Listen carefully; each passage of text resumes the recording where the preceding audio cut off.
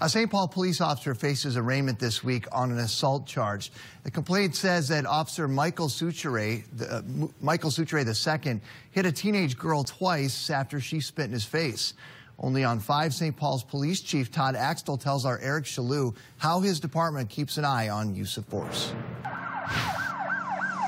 It's an important topic for law enforcement agencies to be engaged in how we monitor use of force. We sat down with St. Paul Police Chief Todd Axtell about the importance of monitoring the on-duty behavior of officers. We started a weekly review process where every use of force is reviewed weekly by the top management in the department, the senior commanders. And you think that's important for not only your officers, but the folks that live here? It's absolutely important.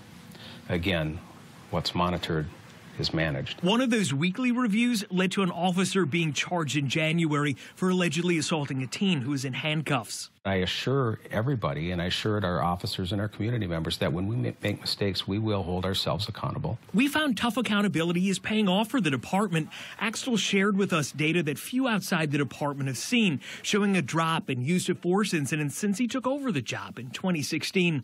Department data shows use of force incidents have dropped 32%, injuries among suspects down 20%. He says training officers to use de-escalating techniques is paying off.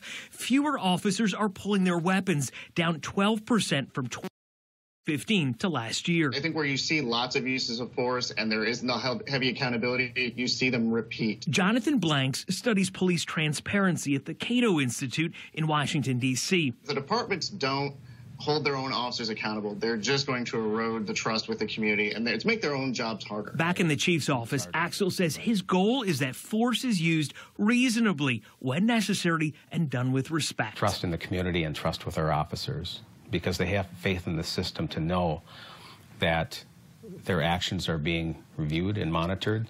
They're being treated fairly. In St. Paul, Eric Chaloux, 5 Eyewitness News.